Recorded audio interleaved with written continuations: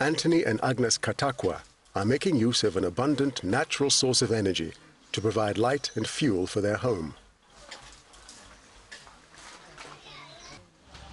This cheap energy source also helps to maintain the cleanliness of their farm. It's called biogas. Biogas is methane, a flammable gas that's produced when animal dung decomposes. Anthony uses the waste from his cows to produce energy for his home. Biogas is very easy to use. It isn't dangerous. Even children can use it.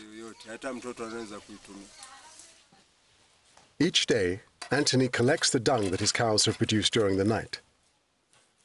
He then puts the dung into the biogas digester. Once enough has been collected, he adds an equal volume of water and mixes everything together. Anthony then filters the dung until he's left with a liquid called slurry. It's now ready to go into the underground tank. The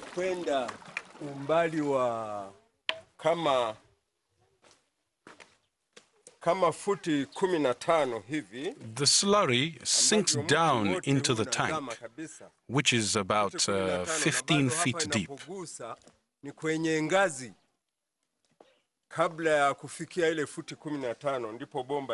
After I've done this, I put a lid on it. The lid seals the slurry inside and prevents rainwater getting in. As rainwater has oxygen in it, if it got inside the tank, the gas wouldn't be produced.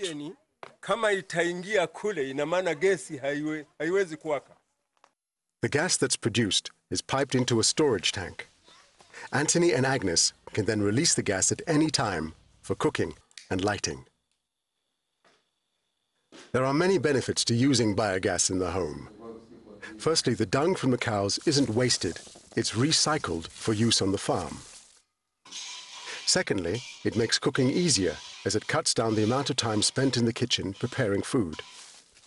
Another benefit of using gas in the kitchen is that women have more free time, as they no longer have to search for firewood. Anthony and Agnes have won awards for the ways in which they use sustainable energy at home and on their farm. But despite biogas being a readily available resource, other people are still reluctant to try using it in their homes because of the initial investment. To set the whole thing up would cost you about 500,000 Tanzania shillings. But then, if you spent that 500,000 on kerosene, it would be used up very quickly. Anthony and Agnes hope that their success will encourage others to try biogas for themselves. I'd like my peers to use biogas because kerosene is so expensive. Every day the price goes up. But making biogas is easy. You just need cow dung. We should also stop cutting down the trees and leave them to make our farms productive. If we don't stop cutting down the trees, I don't know if there will be any left for our children and grandchildren.